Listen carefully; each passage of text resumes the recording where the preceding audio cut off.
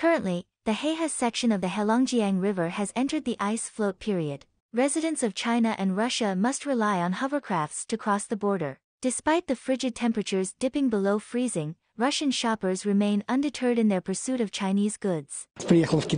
这是我第一次来中国，看看这里的文化，中国文化。而且我还要去商场给孩子和妻子买礼物，因为在新年前夕，我们俄罗斯每个人都送礼物，而在中国，商品很便宜。我这趟来是为了买东西，我也非常喜欢网购。我比较喜欢用软件购物，因为很方便，物流也很快，这是真的。在双十一这个购物节有超级大的折扣。